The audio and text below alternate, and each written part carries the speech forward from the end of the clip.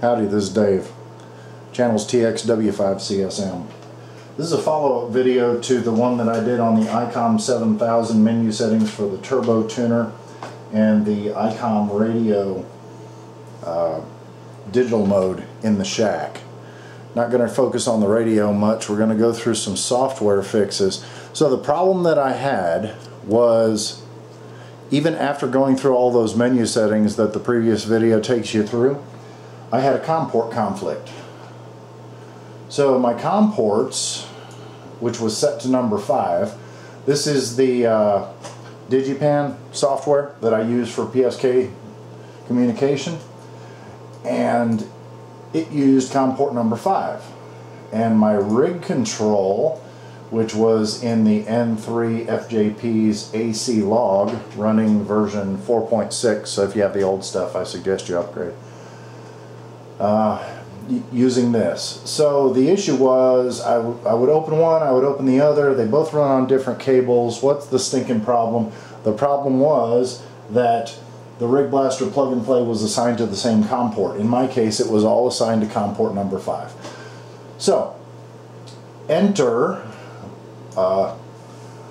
West Mountain Radio's device diagnostic utility. This is downloadable from the website for free, and what you can do is, once you pull it up, in my case it was COM port number 5 Rig Blaster plug and play, if you right click on it and you go to change port number, you can reassign ports based on functions within the West Mountain plug and play.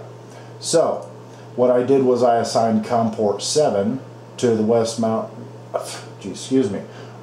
Radio push to talk control, which controls the PSK31 function in the Digipan software, and I assigned the radio control, which most folks refer to as rig control, to COM port number 6. So I'll take you through the software real quick if you're running similar software and how to configure it.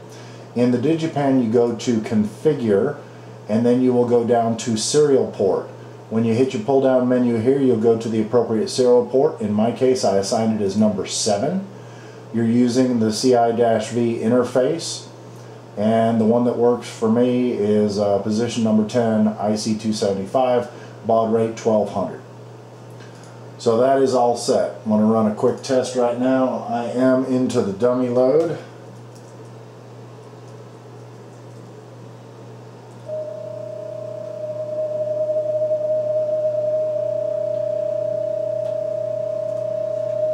Okay.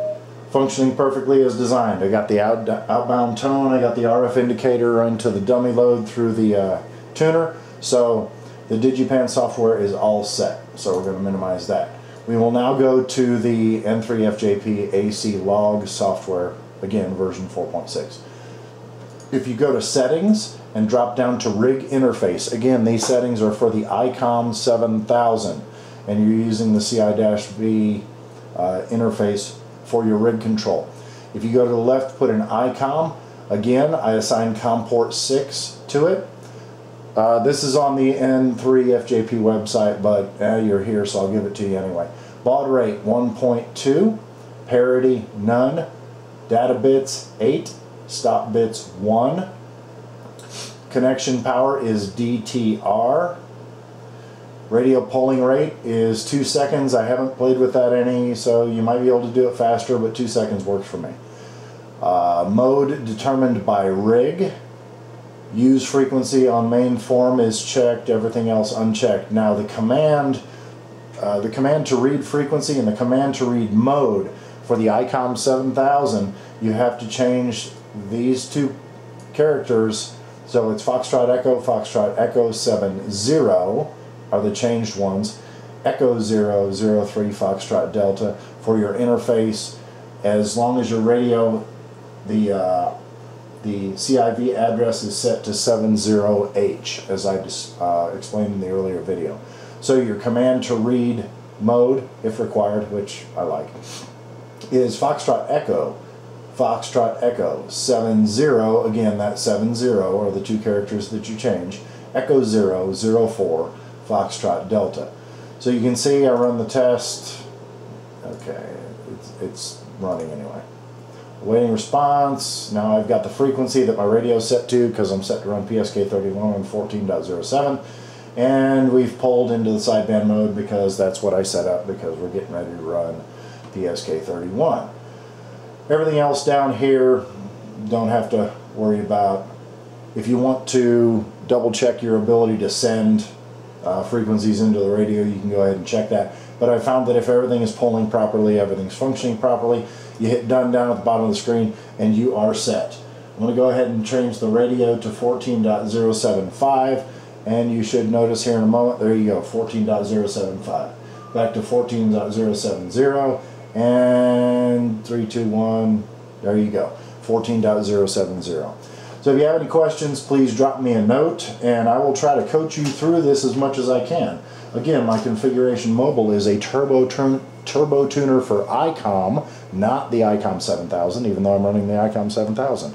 My configuration in the shack is running Icom 7000 with AC log 4.6 for my logging software.